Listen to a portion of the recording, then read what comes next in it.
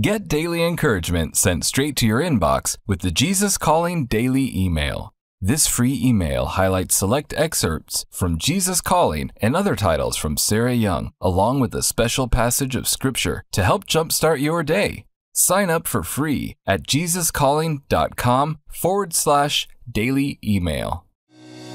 I couldn't shake the feeling that God just was saying, hey, it's never the easy road, but I'm calling you to live a life of faith and to step out of your comfort zone and to dare to take me at my word. Welcome to the Jesus Calling podcast. Maybe you've discovered yourself so aware of your apparent weaknesses that you couldn't imagine how your weaknesses could be strengths. Throw in things like financial difficulties, an unexpected diagnosis, or loss of someone close to you, and it's easy to think that life is nothing more than different shades of failure. Moments like these invite us to hear Jesus' words to Paul in 2 Corinthians 12:9. My grace is sufficient for you, for my power is made perfect in weakness. Our guests this week know weakness in its various forms. Natalie Grant faced big hurdles to becoming a successful, award-winning Christian musician, only to find herself battling thyroid cancer in her 40s. Would cancer take away her ability to sing? And if it did, was that really what defined her? Author and speaker Mary Marantz is grateful for what her childhood in rural West Virginia taught her, and carried on the ethic passed on to her from the hard-working logging community where her father made ends meet. In writing her story, Mary hopes that others will find themselves in some of the struggles she had, and that they may also find their weakness might be their biggest strength. First up, we'll hear from Natalie Grant. Well, hi, friends. I'm Natalie Grant, and I am a songwriter and a recording artist, also an author, and I have a nonprofit organization that fights human trafficking.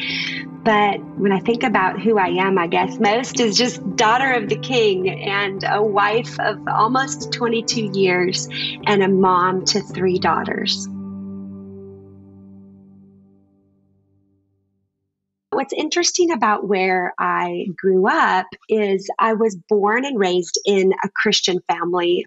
I was raised in the church, and my grandfather was a pastor and in ministry for over 55 years. He was a church planter. And so from the time I was a little girl, they had kids choirs and youth choirs and places for me to learn and grow a gift that I began to understand I had in my life. I've always loved music. My family was musical. All of my siblings sing. We would sing together growing up. But I didn't dream of becoming a professional singer.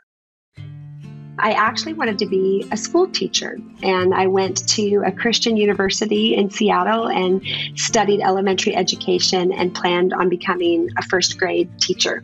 And I knew that I'd always be involved in the church, involved in music in the church, because I'm such a local church girl, and I loved serving and doing music in the church. But about my 3rd year of university, there was a singing group that had been around for years called Truth, and they had been kind of the breeding ground for some incredible Christian artists, For Him and Avalon and a bunch of names back in the day. And so they came to my home church and did a concert, and I auditioned and thought, well, I'll take a year or so off from college.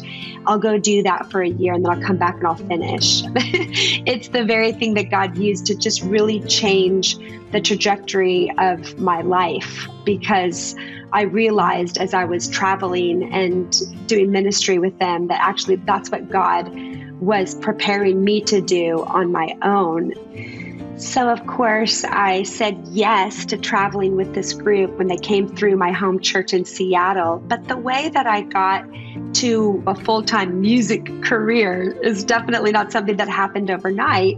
As I traveled with this group and I began to feel like, wait, this isn't just a gift of singing that I have. I think I have a gift of communicating. I think that I began to notice when I would sing, there was something that happened in the atmosphere, and I could tell it was deeper than just a song and a voice, And so that's one of the reasons that I chose to go into full-time Christian music instead of pursuing a mainstream or pop, music career. So I made the decision to move to Nashville. And again, another small step of obedience. That was like a risk, right? I'm moving to a town where I don't know anybody. I don't have a record deal. I don't have a promise of anything. I'm just taking a step of faith. And, I moved here with literally $200 in my pocket and a family that had already come through the group that I was traveling with and said, hey, we'll let you live with us for a while. And I remember I got a temporary job at Medicare and had nothing to do with music.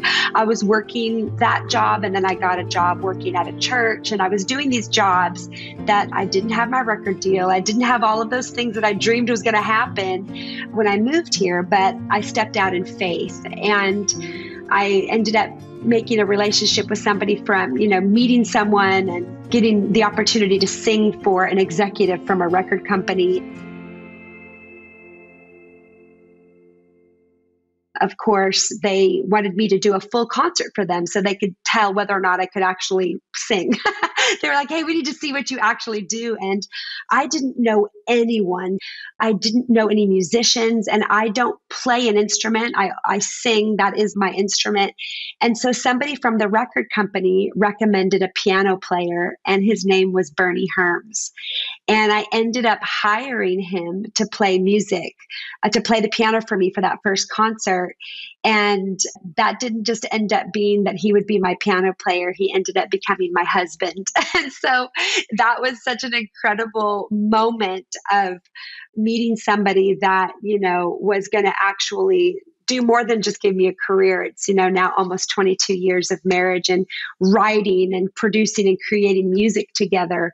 But the greatest joy is that we've been able to build a family together. And I think when I look back, just even as a child, of those things and those moments that have led me to where I am right now, I think people always look at the big decisions, the big moments, the big life-changing, life-altering things, when actuality, I think that God is consistently calling us to small steps of obedience. And when we choose to say yes in the small, it's often when He will begin to trust us with the big. In 2017, I was diagnosed with thyroid cancer. And, when I was first diagnosed with the cancer, I remember the doctor saying something to the effect of, if you've got to get cancer, this is the kind to get. No one wants to get cancer, but you're going to survive this. You're going to be okay. But the part that I wasn't prepared for was them saying, listen, we're going to go in and we're going to get the cancer out. But the cancerous tumor that is in your thyroid is laying on your vocal nerve. So it's very likely that you're never going to sing again. And if you sing again, you're not going to sing the same. You're not going to have the same vocal range. You're not going to have the same vocal strength. And I just remember sitting there listening to this, and I don't know if anyone listening has had this experience where you get news that's so hard to digest that it's almost as if all you hear is white noise. You can't even really process what they're saying to you at that point. And I had a real crisis in that moment of realizing, okay, I know I'm going to survive this cancer, but who am I going to be if the singing is gone? By the grace of God, I'd, won awards and been Female Vocalist of the Year. These things don't define me. They don't define me. They're a gift, but this is all.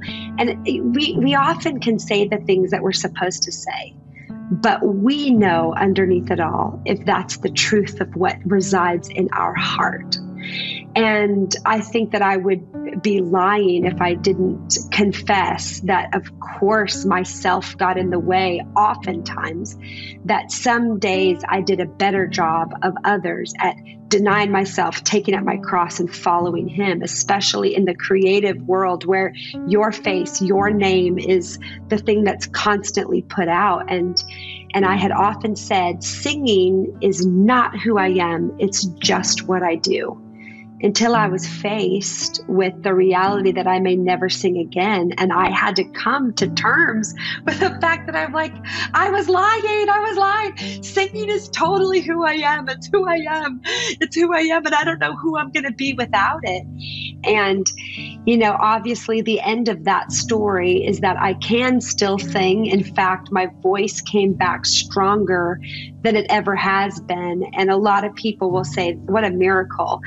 And I do know that is a miracle. But I have to honestly tell you that I actually view that more of just a gift from God, a blessing from God that he didn't have to do. But what I feel was the greatest miracle that came through that season was that I came to a place in my own heart and in my faith before I ever knew what my outcome, what the answer was going to be, before I ever knew how it was going to turn out. I could say, honestly, my outcome does not determine his goodness. That he is still good, that he is still faithful, that he is still true, that he is still worthy, that he is still loving. When I begin to go, okay, I trust God. I take him at his word. I can't see it right now that this is working for my good, but I know that he's promised that he's working all things together for my good. I know that he's promised that for me. And so I don't see it now, but I know by faith that it's coming and I'm going to see it eventually. And so I can continue to walk through what I feel is an open door. I can continue to do what it is that God has put in me to do, knowing that he is going before me. And I think that that is an I dare you moment of stepping out of your comfort zone and beginning to look at what his word says, what his revealed will is. Make sure that we're pursuing that with all of our heart. And then those other desires that we have to step out and do these things that we feel like God's put in us, we can take that risk. We can dare to step out in faith, knowing that he's already ahead of us and where we're going. Throughout this time that we've been able to spend together, I've talked about taking those small steps of obedience, those small steps of making a decision that when you feel a God nudge, you just say yes, even when you don't see where it's leading, even when you don't really know where it's going to end up, but you understand that the still small voice inside is leading you to say yes. And oftentimes in my own life of faith, my experience is that God asks for the yes before he gives the details. And, when you look in God's word and you see how much he calls us to live a life of unity, he doesn't call the world to be unified. He calls the church to be unified. And we are living in a time with so much opinion, with so much division, with so much angst, with so much hurt, with so much emotion. And I feel like more than ever before that we need to lay down these things that are dividing us and remember the person that unites us. And that is Jesus Christ. I love Jesus Calling. I became aware of it years ago through a mutual ministry friend that introduced me to it. And then Jesus Calling for Kids, we've used for years with our children from the time that they were small. And I think that what I love about it is, number one, it's something that you can digest. It puts it in a way that helps you digest scripture in such a beautiful way, but also it's doable. And I think sometimes devotions can be overwhelming because it seems like, I don't have time for that. I don't have time for this. It puts structure to something that you are able to do and digest every single day. And it takes some of the guesswork out. I'm going to read Jesus Always, February 8th. My love will never let you go. It has an eternal grip on you. You live in a world that is unpredictable and unsafe in many ways. As you look around, you see a landscape littered with broken promises. However, my love is a promise that will never be broken. Though the mountains be shaken and the hills be removed, yet my unfailing love for you will not be shaken. The prophet Isaiah is painting a picture of dire circumstances, quaking mountains and disappearing hills. No matter what is happening, my love is unshakable. You can build your life on it. Sometimes my children believe I care for them, but still find it difficult to receive my love in full measure. I want you to learn to grasp how wide and long and high and deep is my love for you. Ask my Spirit to empower you to know this love that surpasses knowledge. Break free from faulty self-images so you can view yourself as I see you, radiant in my righteousness, wrapped in luminous love. Oh, it's so beautiful to be reminded of the never-ending, unfailing, unchanging love of God, that it has an eternal grip on us, the love that never lets us go. As I read through this and I read that, though the mountains are shaken and hills are removed, quaking mountains, disappearing hills. The funny thing is, we hear that now in our world. Things that are shaking, comforts and ways that we used to feel really comfortable being shaken, our very foundation feeling like it's crumbling, things that are rooted in fear, and so many things happening in the world that every day I have a decision to allow that to be what I listen to and what guides me through my day, or to hold to the never-changing Word of God. That, things might look a little bleak in the world. Things change every day. It feels like there's something every moment of the day. If you just flip on the news and go, oh my word, here's something else that's devastating. Here's somewhere else that's falling apart. Here's something else that seems uncertain. These things are all uncertain. That's why we don't place our hope and our value in the things of this world. We place our hope and our value in the love of God that never lets us go. That's why we can choose to not fear, even when things seem so scary.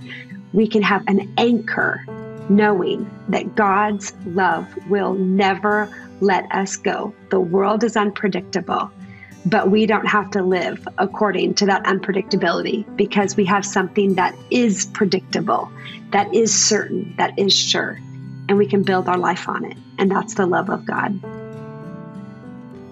To learn more about Natalie, please visit nataliegrant.com and be sure to check out her music on your favorite music platforms. Stay tuned to Mary Marantz's story after a brief message.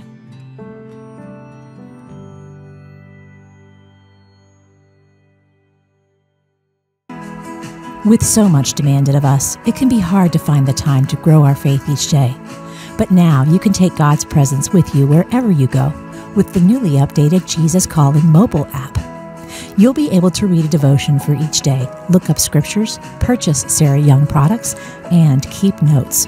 You can even check out the latest podcast episodes and read the newest blog posts from our incredible guests. This sleek and easy-to-navigate app is available for purchase on both Apple and Android. Download it today.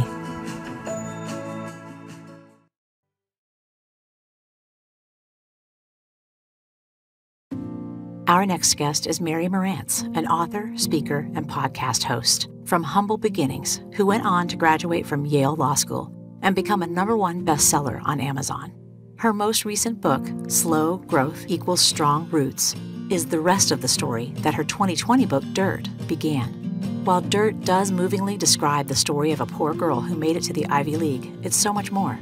Mary shares about her childhood, how her father advocated for her education, and how writing her story gave her the courage to heal family relationships and make peace with her past. My name is Mary Marantz, and I grew up in rural West Virginia on the top of a mountain in a single-wide trailer in the 1980s.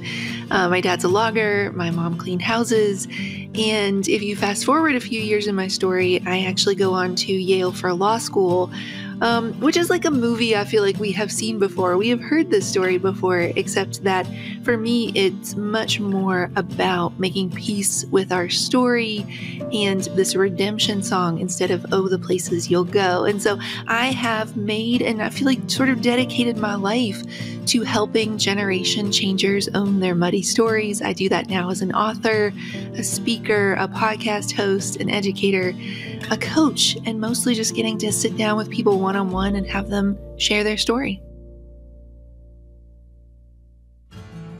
I say I was born in 1980. The trailer was born in 1978, and surprising to no one, single-wide trailers from the 1970s were not really built to last. And so I grew up in that trailer from 0 until I left for college at 18. And very early on, the roof began leaking, and of course, as water does, made its way through the floor. This particle board of the trailer began to crumble and give way to the point that when you came out of my bedroom into the living room next door, the brown shag carpeting, you had to know exactly how to hopscotch your way across it to keep from falling all the way through. And the trailer was up on cinder blocks, so that you would have landed with a thud if you mistimed the landing. It was a wild and wonderful childhood. I spent from sun up till sundown out in the woods playing with bees in a hive or snakes or whatever the case may be. I, to this day, have absolutely no idea how we didn't die 1,000 different ways growing up like that. My dad never went to church when I was growing up because Sunday was like, he worked hard for 6 days a week, sun up to way after sundown. So like his church was on the couch and not moving all day. But my grandma Goldie, who was all of 5 feet tall, and I say a giant towering force in our family tree, Goldie was real big on Sunday school. And so 6 days a week, we would wear our cutoff shorts or our ripped jeans and t-shirts and be out digging in the yard. But on Sunday, she was in a pink suit with a ruffly lace collar shirt and her white shoulders lady perfume. And I would wear like the frilliest hat and the fluffiest dress, and we would go to Sunday school. And I can remember being very little, being 4 or 5, and feeling like I knew God as the best friend. He was the green of the grass down to the very pigment. He was a bird stepping into flight. He was the feel of cold, hard ground, how when you broke it up in your hands, you couldn't forget how it felt. He was color and freedom and fire and dirt. And one of the things that happened for me at a very young age is where I grew up in West Virginia, from where I lived to where some of our family was, we would drive right past the birthplace of Nobel Prize and Pulitzer Prize winning author Pearl S. Buck. There's like a little sign out front, birthplace of Pearl S. Buck. And for whatever reason, you can call it God giving you little glimpses, little breadcrumbs, you are going to use your words. You're going to be a writer. I don't even think I knew the word author at that point. And you're going to write in such a way that it brings honor to West Virginia. And that was when I was 4 or 5, and I didn't even get around to writing my first book, Dirt, until the year I turned 40.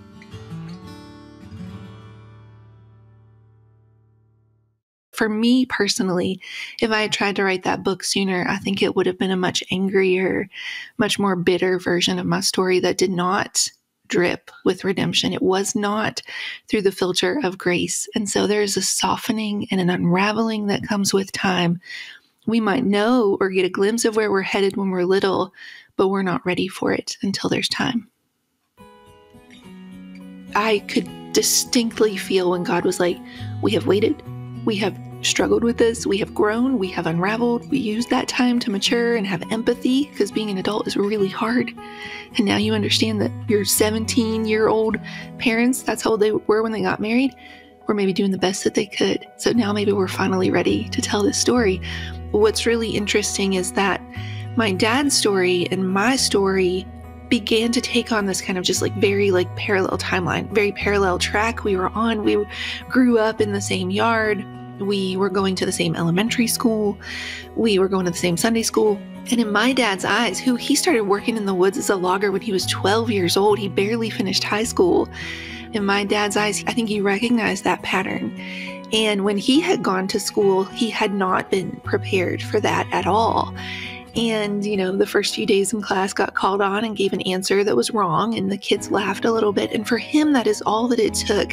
This is so important to remember, so powerful to remember these moments in our lives where we can take what feels like a failure or a stumble or other people laughing at us or opinions. And that can burn into our brain this lie that we were not created to do this. And so for him, that meant he was not created for school or for education, that he wasn't very bright, that he was not destined to be anything than, in his words, a dumb old blogger.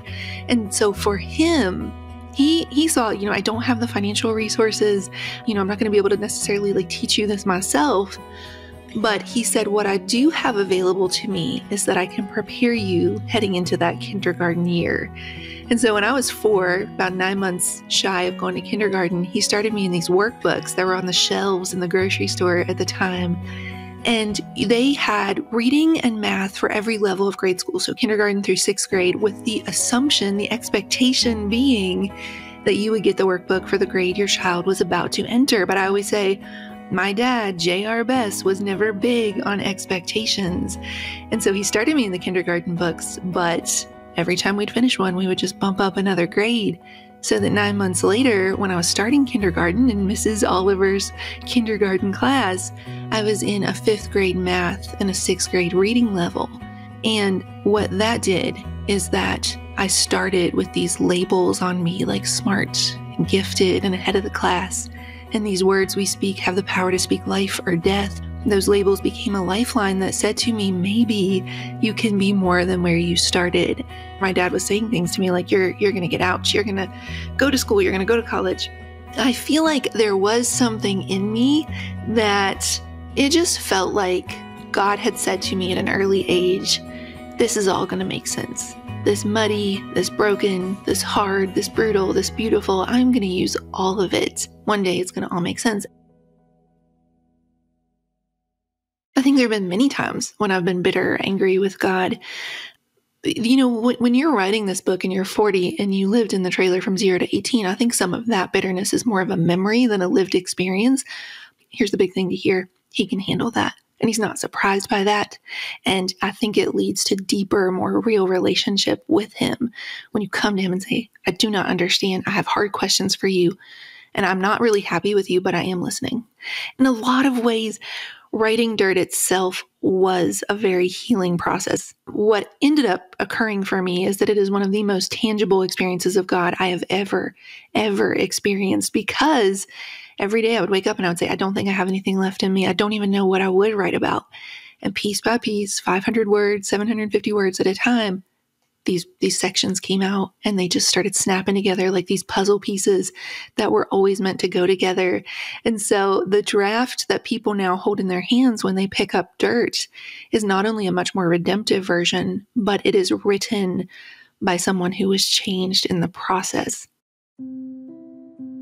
What did I hope for people to get from my story? I really hope other people find themselves in it. I hope they find the courage to forgive, to reconcile if it's appropriate, but forgive regardless. I hope they find the courage to stop thinking that this muddy story disqualifies them before they even begin, to make peace with it and their past, and to realize that in so many ways, that thing they've been hiding away in their story is actually their superpower. We do this all the time. We think that thing that feels like weakness, it's actually the thing other people find the most courage in. That's my hope. That's my hope, that when people read these words, they see themselves in it and they begin to believe that all the things they thought disqualified them actually turn them into this gentle, empathic, empathetic, safe, soft place to land for other people who have hard stories just like them. I am trying to take better care of the houseplant that is Mary, which means giving her sunlight and water and food, but also making sure that I'm doing the most important nourishment, which is spending time with God. And I had a really incredible, breakthrough, answer to prayers that have been months and months, answers to questions I've had for months and months come just yesterday, in the form of, what is it to give glory to God when you are a person who feels like if you didn't participate, if you didn't roll up your sleeves and work hard, then you didn't earn it? What is it to live in just things being handed to you because there is this lavish God who loves you and wants to pour out love on you? I struggle with that. I think that is probably an Appalachian mentality where we see people who had things just land in their lap. And it feels like that made them a bad person. And just this idea of it is our pride that tells us we have to be the one to do it or it doesn't count. So it's crucial, and I'm learning and I'm trying to get better. Jesus Listens, January 18th. The world is in such a desperately fallen condition that your promise to make everything new is my only hope. Help me not to get discouraged when my efforts to improve matters are unsuccessful. I must keep in mind that all my efforts are tainted by the brokenness around me and within me. I won't stop trying to do my best in dependence on you, but I know that this world needs much more than tune-up or repairs. It needs to be made completely new, and this is absolutely guaranteed to happen at the end of time. For your words are trustworthy and true. I have good reason to rejoice because you have promised to renew all things, including me, making everything gloriously perfect. To learn more about Mary Marantz's books, Dirt and Slow Growth, as well as her podcast, visit marymarantz.com. If you'd like to hear more stories about God's grace in our lives, check out our interview with Emily Lay.